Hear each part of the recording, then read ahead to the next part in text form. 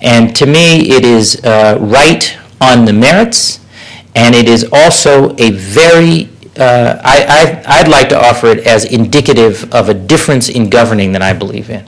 We must govern again for the long term. We have been governing for the short term for a long time now.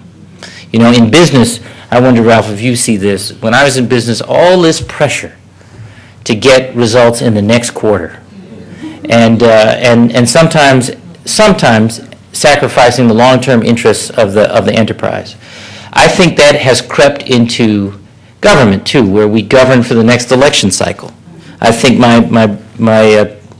well, I won't name names. I think there are some who govern for the next news cycle, and we aren't making decisions today that serve our interests tomorrow. You know, it's not for me about tomorrow's headlines. It's about lives that get changed the day after tomorrow and the day after that. And that is what I think early education and universal pre-K is about. Now, it's a phased-in initiative because we don't have the money to do it right now. And there isn't one way to do it everywhere else. That's the other thing. So we have a new, or we are better supporting a bureaucracy within our education secretariat that focuses on early education and care, that is developing standards and putting some money out. We put tens of millions of pilot money out in the last few years, and we've grown it in the 2 budgets I've filed. But that's where we're headed. Governor Patrick. Hi. My name's Leslie. We met. Yes. Hi, Leslie. I see you have a written question, though. I'm always afraid of people whose questions are written. These are not written questions, but they are notes from your wonderful speech. I do have... She's softening me up. Yes, I am. As an attorney practicing here in Cleveland, I want to thank you, first of all, for giving several wonderful examples of the civic and democratic hearts of attorneys in this country. We've sort of made it a great place to live, I think. Yes. And we're going to keep doing that. And the 2 examples that you gave both required a tremendous amount of courage. So to be active citizens, it seems to me that it would require personal and professional courage. I want to ask you to describe the personal journey that you took. And I know that you've shared openly that your daughter is a lesbian. I'd like for you to talk about your family, and particularly you, your personal journey in acceptance and embracing of her. Well, you know, my personal journey in accepting Catherine started on June 27th, the day she was born. I mean, you know, she's my baby. That, you know, as my wife said, she was a good kid before she told us, before she came out, and she's still a good kid. I will say that, by the way, does everyone know what we're talking about? Some of you do. Our daughter, our youngest daughter, Catherine, the Four Seasons Catherine. I should have known. She came out last summer. And you know, we'd just gone through all this drama in Massachusetts about the Supreme Judicial Court decision, and then a ballot initiative to amend our Constitution to, in my view, reinsert discrimination into it, which we defeated. And she was very proud of me and all that. And then sometime that summer, she told us, and she kept trying to get our attention. We have these lives. You know, my wife is a lawyer as well. And I have this job, and you know, it's all we can do to give each other a kiss in the morning. The night is out, but the morning we might get a kiss. And we were no, a kiss.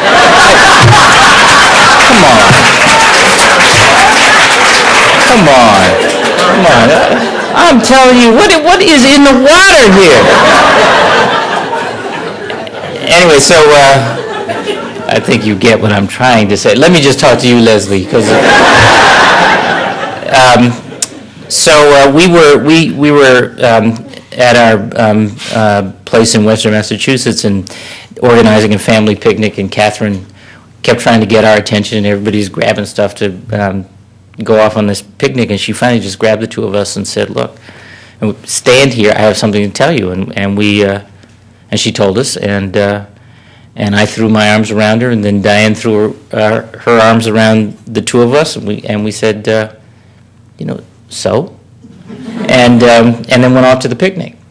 I think that is where it would have ended, but for the fact I have this job. And Diane made the point. You know what? If this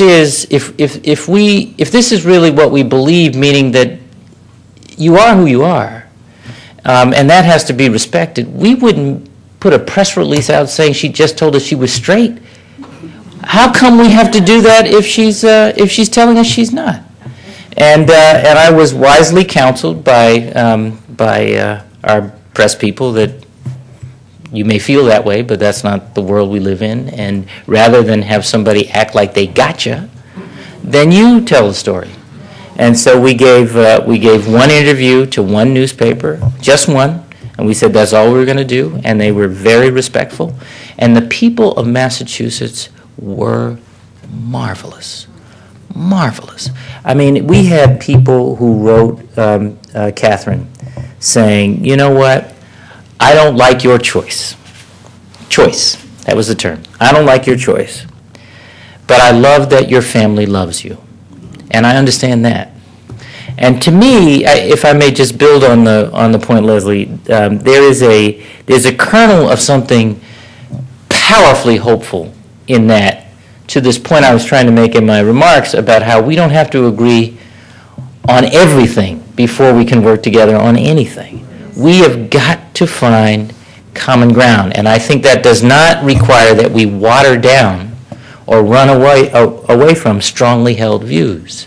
It means we show some respect for differences, and then we work together where we can. So, for me, it just, it was as I say, I think the people of Massachusetts were marvelous.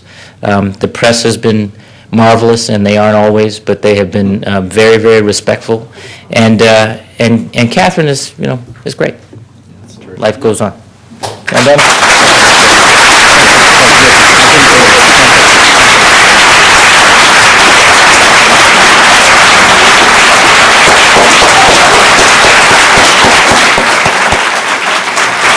well, if we got him on a slow day, I can't wait to see him at normal speed. So, well, today at the City Club, we've been listening to a special program featuring the Honorable Deval Patrick, Governor of Massachusetts.